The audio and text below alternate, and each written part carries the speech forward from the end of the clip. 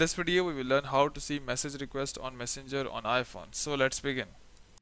So if someone has sent you message on Messenger and they are not friends with you on the Facebook, this would appear as a message request on the Messenger, and it is somehow hidden, and most of the people ignore those messages. So to see those message requests on Messenger on iPhone, first you need to make sure that you are connected with the internet.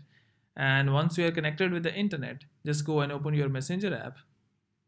Here we go. So once the Messenger app is open, just go and tap on this two people icon at the bottom middle. So here we go. Just go and tap on this. So once you tap on this, just go and tap on the message icon at the top, that is second from the right. Just go and tap on this. So here would be the all the requests that you have got on the Messenger on iPhone. So here you can go and tap on any of the uh, people to get out the messages that they have sent you on the Messenger.